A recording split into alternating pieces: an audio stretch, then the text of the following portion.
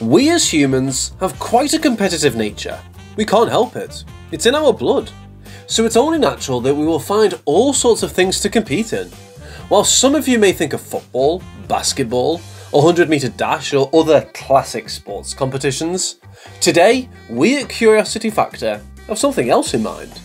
People keep coming up with ridiculous, outrageous, and sometimes just insane competitions in order to test the weirdest of abilities. And today, we will look at 6 such weird and funny competitions from around the world.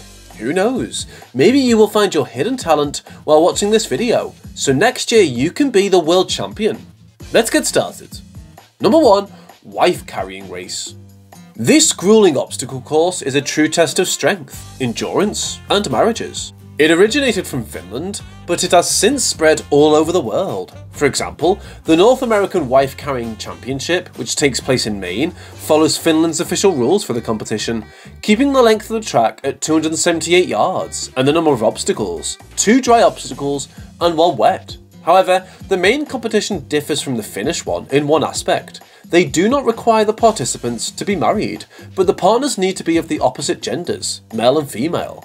Registration is $25 and the winner receives the wife's weight in beer and 5 times her weight in cash. Number 2, Cheese Rolling Championship. How fast can you run down a hill? And how big is your love of cheese? Also known as Cooper's Hill Cheese Rolling and Wake, this cheese rolling competition is an annual event held in the village of Cooper's Hill, England.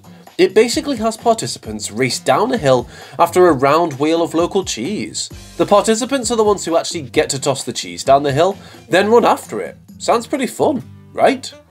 The origins of this ceremony aren't quite clear, but it is believed to date back to 1826.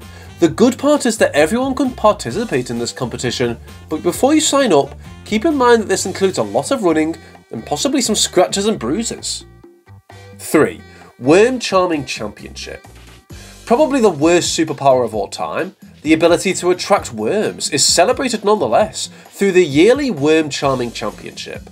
The competition lasts only 30 minutes, and contestants can use whatever techniques imaginable to raise as many worms as they can to the surface of their designated section. From poking the ground with pitchforks to playing the bongos in order to attract worms, many have participated in this competition over the years. The first championship was held in 1990, but since it has grown to become quite a celebrated sport in some parts of the world. Believe it or not, the current world record is held by a 10-year-old girl who managed the incredible feat of raising 567 worms in 2009. 4. Chess boxing. If you've ever been so frustrated by a chess opponent that you wished you could just leap across the board and kick the heck out of them, this might just be the ideal sport for you.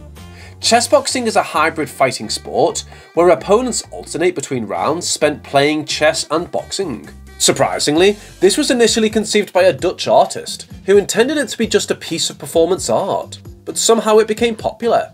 So popular that now it is a full-fledged competitive sport with announcers, commentators, ring girls, and even an affiliation with major television sports networks like ESPN. And yes, there has been competitions like this organised by YouTubers. Number 5, the World Sauna Championships. Do you think you can take the heat? Then you should definitely take part in the yearly World Sauna Championships in Heinola, Finland. This competition is an endurance test, in which contestants try to sit the longest in a 230-degree sauna.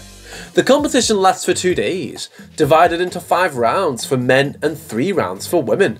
Every 30 seconds, a half litre of water is added to sauna to keep the steam flowing, and challengers must sit up straight with their thighs and buttocks on the seat.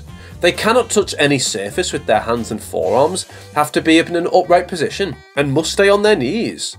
The person who sits longest and is able to walk out of the sauna under their own power is declared the winner. Number 6, the World Gurning Championship. Gurning contests are a long-standing tradition in rural England. The most notable competition by far is the World Gurning Championship, held annually at the Egmont Crab Fair, which dates back all the way to 1267, when King Henry VIII granted the fair a royal charter. When it comes to the gurn, making an ugly face, contestants traditionally frame their faces through a horse collar, another tradition known as gurning through a bracken. They also howl like dogs in order to appear more savage.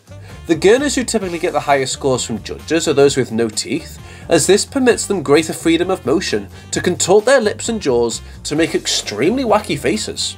What other weird competitions do you know of? Have you participated in any? Let us know in the comments section below.